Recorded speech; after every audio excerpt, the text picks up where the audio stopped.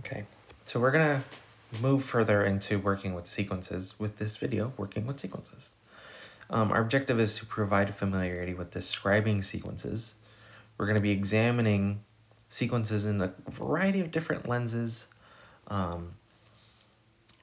The reason being that we're going to encounter them in a variety of different ways, and being able to work with them in these different ways is actually very, very important. So the first thing that we're going to start with is we're actually going to talk about finding a formula for a sequence. And the reason for that is not because, there's a definitive way to do that, but because sometimes this is where we get stuck at first, right? Which is we're encountering some sequence that is described term-wise, right? So we might have a sequence such as, and we've already encountered this sequence for the record, right? So if it feels familiar, don't worry about it. So we have 1 2/3, 4/9, 8/27, ...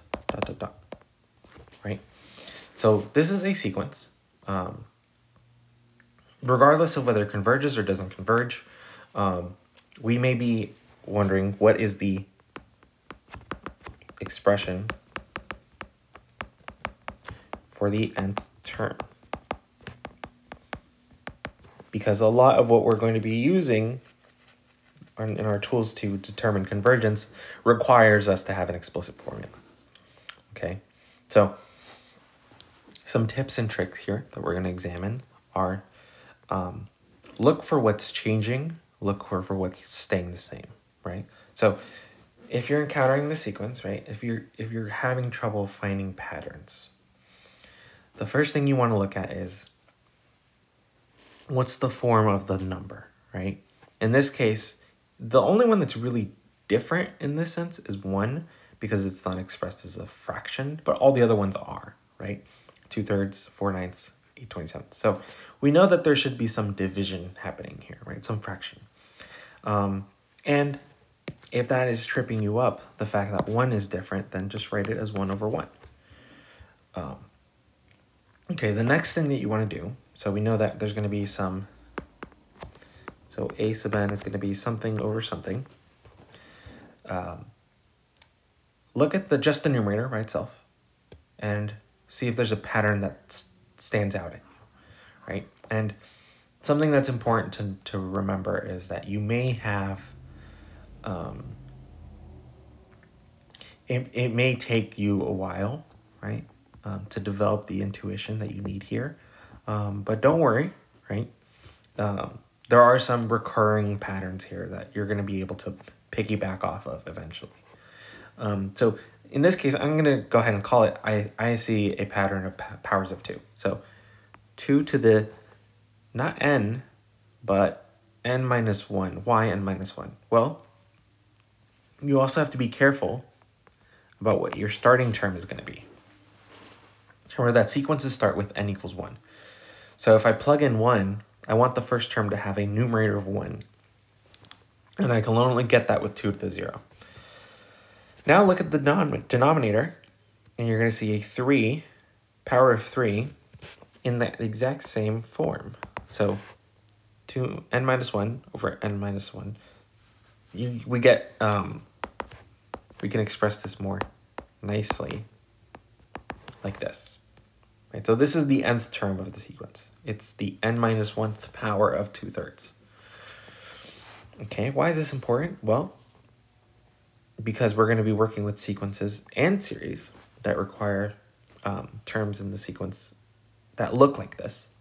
And there's going to be really cool, interesting applications that happen once we, are able to talk about actual convergence of a sequence because we have the tools in place to work with them, right? All right, so here's another example. What about negative 1/2, 1/4, negative 1/6, 1/8, negative 1/10, and so on. Okay, so remember, pick out what's common first, and then look at the differences. So there's going to be a really neat pattern here that we call alternating.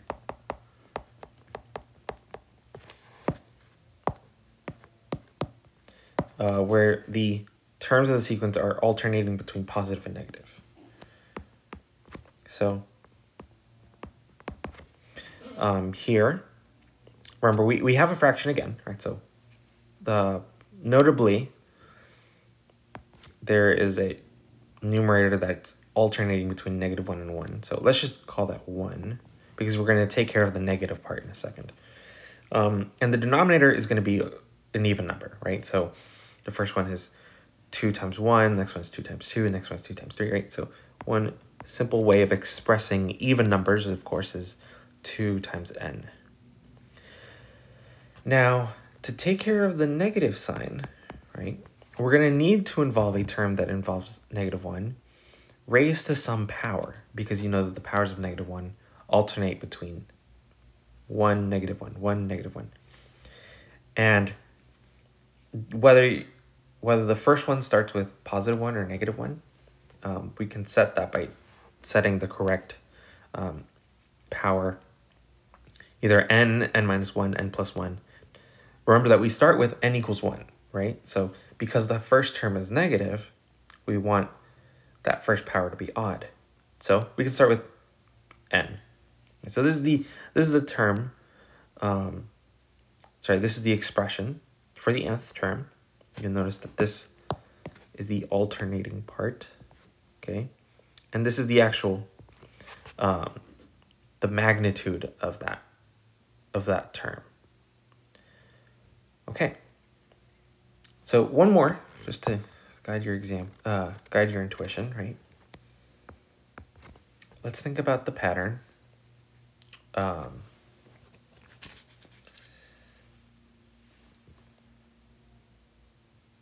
1 over 1, 1 over 1 times 2, 1 over 1 times 2 times 3, 1 over 1 times 2 times 3 times 4.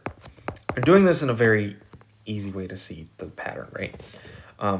But there is a operation that we need to introduce here, and importantly, if you haven't seen this before, it may be shown to you as not expanded out in terms of like breaking out the multiplication, but it may look like this.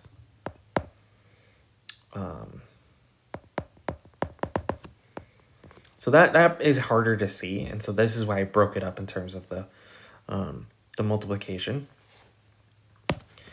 And so I'm gonna do a side note here. There's something called the factorial operation. You may have seen this before, you may not. And really what it is if you take some natural number, some integer, and you apply this factorial operation, which looks like an exclamation mark, that means take n, multiply it by the next integer down, multiply it by the next integer down, all the way down to 3 times 2 times 1. Okay? So this means that something like 6 factorial would be 6 times 5 times 4 times 3 times 2 times 1, right? All right, so then that means our pattern here is going to be C sub n. Right? The nth term of this sequence here that we have is 1 over n factorial. Okay, do you see that?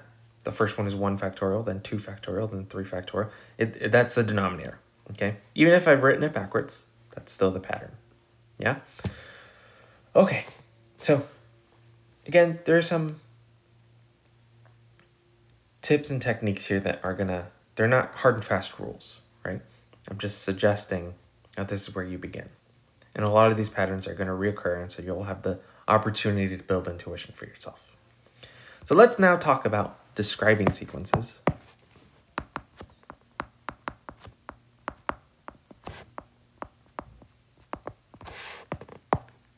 So the first way is termwise, of course. And so we can write the first 5 terms of a sequence like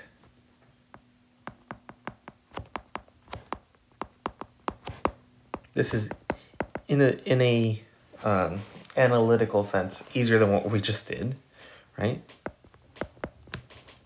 But it is still important that we talk about something like this because we're going to be developing some intuition here as well, right? So in particular, in order to begin to see how sequences are going to converge, then we need to see the actual values of the terms, right? So in this case, a sub 1, right? So -1 to the n minus 1 is going to be -1 to the 0 over 5 to the 0. So that's 1 over 1, which is 1. Okay. A sub 2, -1 to the 1, 5 to the 1. That's going to be -1/5. A sub 3, -1 squared, 5 squared. That's 1/25. A sub 4, -1 cubed, 5 cubed. That's going to be -1 over 125. Last one, -1 to the 4th over 5 to the 4th, 1 over 625. Okay, so these are the first 5 terms of the sequence. You'll notice they alternate, hence, that's where this came from. And the denominators are just getting larger, which, yeah, because powers of 5. Okay. In time, we'll be able to really show what the limit of the sequence is, but just for now, see if you can start to develop some intuition about what this must be. So if this sequence converges, right, my claim is that the limit of this sequence is 0, okay? And I claim that because we're only getting larger and larger powers of 5 in the denominator. The numerator isn't changing. And so eventually we're going to get something really, really, really tiny. And then they never stop getting smaller from that point forward, right? Even if they are still alternating, okay? All right, but more on that later. So let's see another kind of description, okay?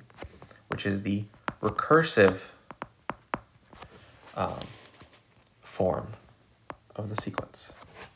Almost all sequences can be described recursively. Sometimes they can only be described recursively. So consider b sub 1 equals 2 and b sub n plus 1 equals b sub n over 1 plus b sub n. Okay, so find an explicit formula for b sub n. Okay, that's our task. How do we do this? It helps to start with b sub 1 and start finding the next few terms of the sequence using the recursive formula. So b sub 1 equals 2. B sub 2 is b sub 1 over 1 plus b sub 1, which is 2 over 1 plus 2, or 2/3. Great. B sub 3 then, we can find now because we have b sub 2, is b sub 2 over 1 plus b sub 2. So that's going to be 2/3 over 1 plus 2/3. Okay. Now we have 2/3 over, think about this as 3 over 3. We're going to have 5/3 here. So the thirds will cancel and we'll just get 2/5. Okay, very nice. B sub 4. So if you don't have yet a grasp of what the pattern is, right, it will help if you keep going, right? Do as many as you need. Usually the first 5 is enough, but do as many as you need. So b sub 4 is b sub 3 over 1 plus b sub 3, which is 2/5 all over 1 plus 2/5. Okay, so something is starting to emerge, at least for me. I don't know if you're seeing it yet. But notice that every time, right, what we're going to get is we're going to end up with some complex fraction where the denominators are going to be the same because we have to get the same denominator, right? That's by design. So we have 7/5, we have 2/7. Okay. So I'm going to call it, I see a pattern. So 2/3, 2/5, and 2/7. Okay. The numerator isn't changing. The numerator is 2. The denominator, on the other hand, and it helps if you think about this as 2/1, the denominator is all the odd numbers in sequence. Okay. How do you express odd numbers in sequence? Well, here's how. So I claim that the explicit form here is 2/2n minus 1. Okay. So sometimes it depends on whether you want 2n plus 1 or 2n minus 1. It's always going to be one of those two, though. Okay. In this case, I picked 2n minus 1 because if you plug in 1, I'll get 1. So it depends on whether you want to start with 1 or 3, right? If it was starting with 3, then it would be 2n plus 1, but it's 2n minus 1. All right. So that is the explicit form of b sub n, and that's how you can find it. So not all recursive formulas are going to lend themselves to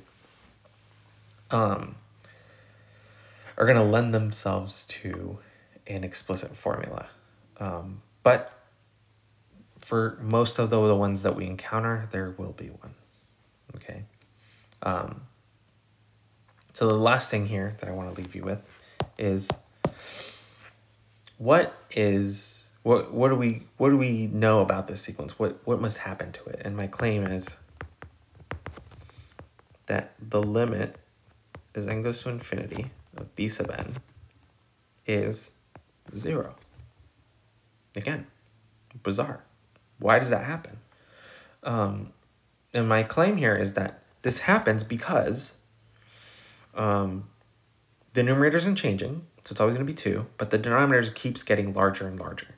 So 3, 5, 7. Eventually it's going to get so large that the terms become negligible, right? All right. So in the next video, we're actually going to discuss some limit laws and some ideas that will help us determine whether a limit converges, okay? And then that's where it all starts to come together, because that's when we'll start doing the calculus that's associated with sequences.